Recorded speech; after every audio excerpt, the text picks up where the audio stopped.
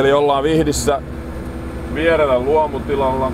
Olen Mika Malin agronomi, viljelijä. Ollaan viljelty tätä tilaa omaan piikkiin nyt yli 10 vuotta. Sitä ennen päätila on ollut vaimon kotipaikkana ja hänen vanhempansa on sitä silloin viljelleet. Tosiaan tila on ollut luomussa vuodesta 1994, mutta pääsääntöisesti oikein kunnolla sen kehittäminen alkoi 2000-luvun alussa.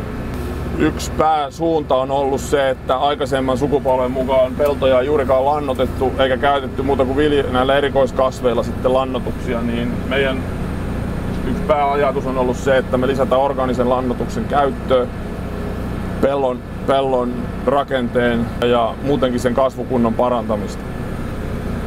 Tietysti kaikista perinteisin tapa on käyttää karjanlantaa, sitä käytetään vuosittain lietteen ja lietteen muodossa sekä tietysti myöskin kiinteänä kuivalantana. Miksi meillä peltoja lannotetaan kovasti tai pyritään lannottamaan aika hyvin, on se, että me halutaan mahdollisimman hyvä kasvukunto peltoon, jolloin myöskin se pelto saadaan toimimaan, pysymään ja kasvipeitteisenä, yhteyttämään kunnolla, saadaan hiiltä peltoon ja se kasvukunto sitä kautta multavuuden ja hiilen sitomisen kautta niin paremmaksi.